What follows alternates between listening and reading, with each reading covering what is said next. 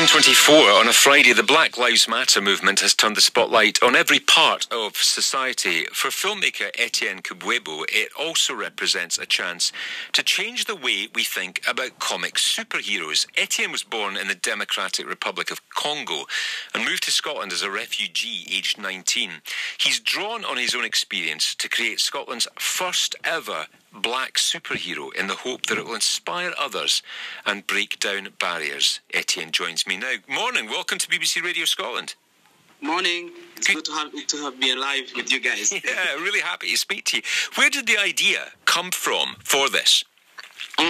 Because obviously I'm a filmmaker, so I've been doing a lot of short films, and about 2018 I did a feature film.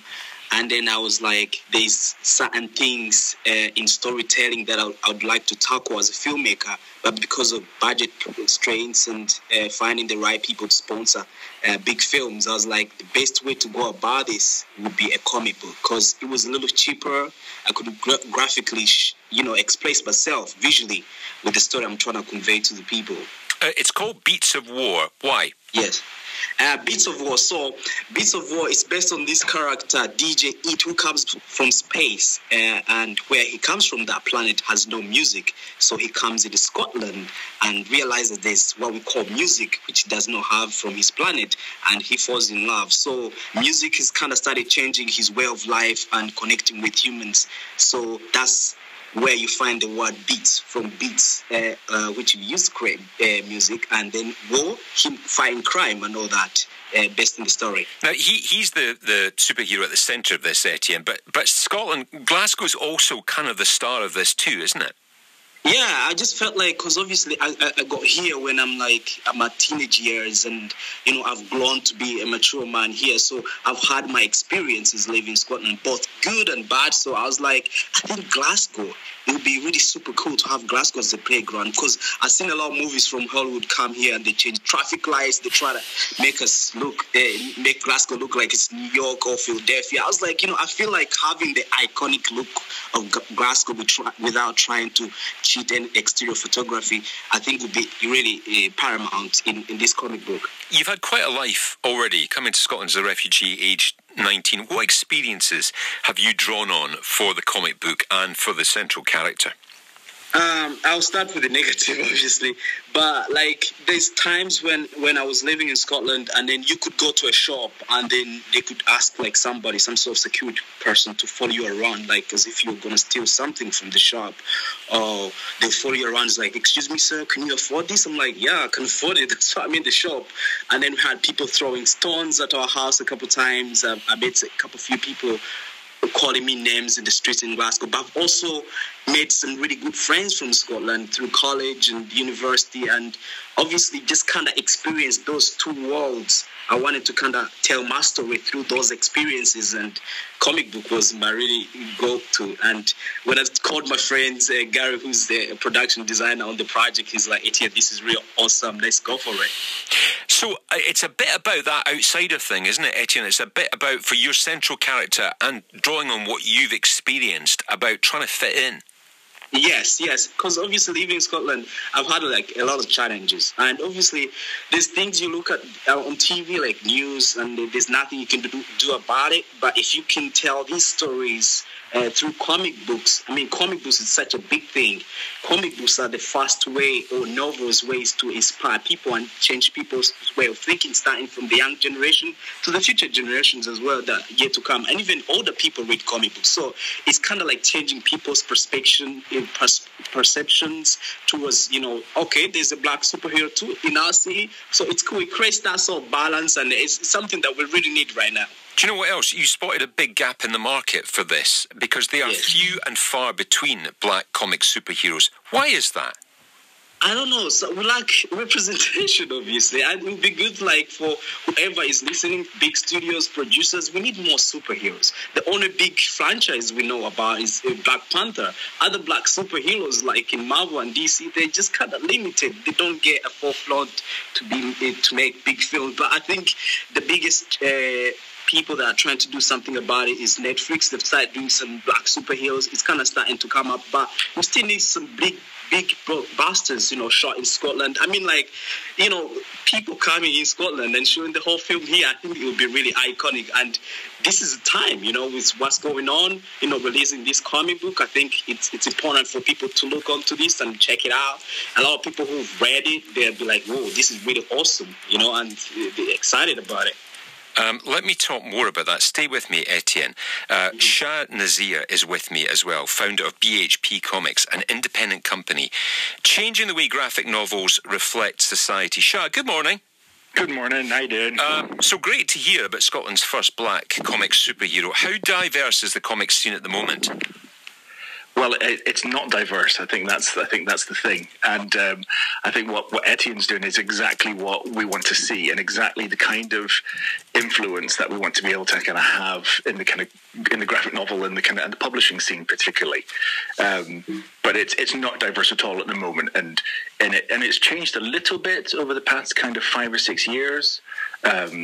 Through two different there's two different lines of that. There's the kind of corporate companies, the kind of Marvels and DCs, and what they're doing, and there's also the kind of what you would refer to as the indies and the kind of the independents and the small publishers and the smaller kind of creators like Etienne, people who are changing and making their own voice heard. And it's a lot of what's happening is happening at that level. And is working its way. Is the Black Lives Matter movement a key turning point in this, Shah, do you think? Because, it's driving these conversations and it's making these big brands take a look at themselves.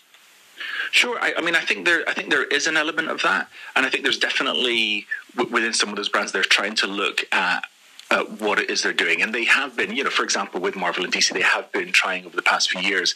They do have, Marvel kind of has a slightly broader mix of diversity within its kind of character set.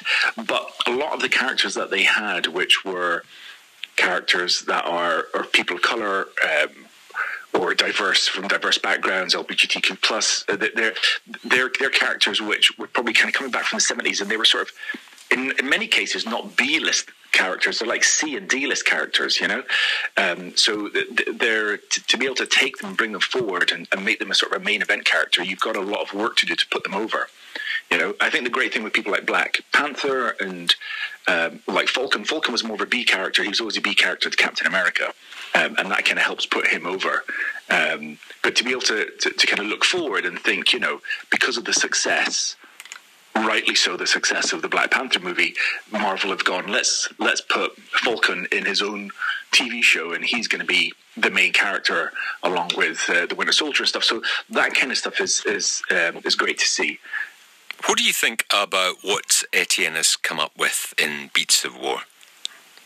I think it's fantastic. I think it's great. I think what's interesting, and what Etienne just said actually about his own kind of real life experience, is there's an echoing that's happening, and the echoing is it's almost like a callback to the 60s with particularly with Marvel Comics, because Marvel Comics with Spider-Man and with the Avengers, when actually Black Panther first came in, and they were basically mirroring what was happening in their world at that time. But Spider-Man particularly was a character which was, he was a normal kid, he was a normal guy, and he then had to live in this world dealing with these special kind of powers. But you always, at the heart of it, are dealing with someone who's trying to just go to school and get on with their life in a real place. And I think what Etienne's done with Beats of War, working with Gary, is that they've created this a really kind of fantastic world. Done the great thing of putting it in a place, ultimately putting it in a place that people understand. So there's already a lot of, especially when you're small press, right, and when you're doing it yourself. If you're Marvel and DC, this is easy, right? It's absolutely easy. You have hundreds of resources. If you are a single guy like Etienne is, with a couple of people working around him to help make something, it's really hard. It's really hard to get your voice heard, right? The fact that he's on here today, you guys have paid some attention. You're mainly doing that because it's a black character made in Scotland, right? And those are all the great things that make and push that book forward. And also, it's a great story. I read it this morning and I thought it was fantastic. Yeah. And I'm looking forward to read the next one. Yeah, it looks amazing, and it is a first as well. Comic books have always been about, you know, fighting the big challenges in life. Yeah. Do you think, is COVID going to pop up in comic life, do you think, over the course of... I mean, it already has, and it has successes and failures already within that. There are some people that have... I think there was a COVID-y sort of anthology that came out a couple of weeks back, maybe, and there's another one that's coming out later in the year with people doing sort of short stories or stories of isolation, you know, and bringing out stories of isolation.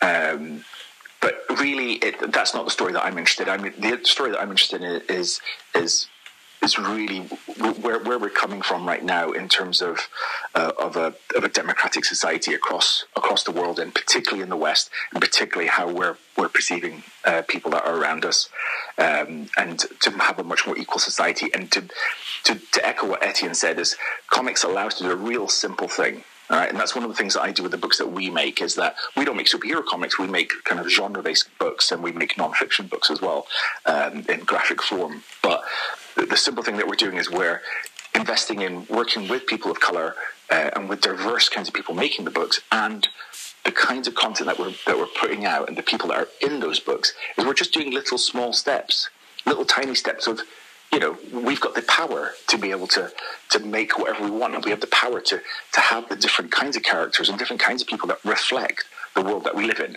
You know, when I was sort of, you know, 10 or 12, there was very little for me to look at as a comic and kind of go, I recognize that person. That's a person that is mirroring me as a brown person.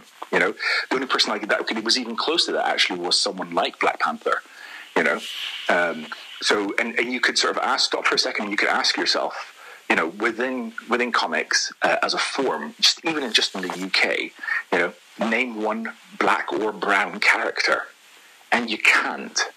That's, you know, you could name probably Judge Dredd, or you could say Dennis the Menace, or Desperate Dan, or, you know, maybe Miracle Man, and then you're sort of like scarpering around, and it's basically like an anamorphic character is better known. Yeah, but from small steps comes that big change. Just quickly to finish with you, Etienne, on this, what do you hope is going to happen with Beats of War and this story and Scotland's first black superhero? How big do you want to take this? To be honest with you, I mean, I want to take it to the part where I can do a film. Right now, I'm working with a friend of mine to just develop, like, you know, a normal feature film that is based on the story before the superhero ever comes. So I want to take it to the next level. I wanted to push it to maybe up to 5 issues. So obviously next year we're going to have another one coming out that was going to follow up on the issue 1. So I want it to be turned into a movie eventually in future. Obviously the way comics were released back in the day, things were quite slow, but now because of technology and we've got access to social media, things go faster than we think. And obviously, yeah, that's the dream, to kind of get made into a movie or TV show. And I'm pretty excited about the whole genre and people behind it. Well, good luck to you. Fascinating. Scotland's first black superhero, all down to that man, Etienne Kubwebo. Thank you so much for your time this morning.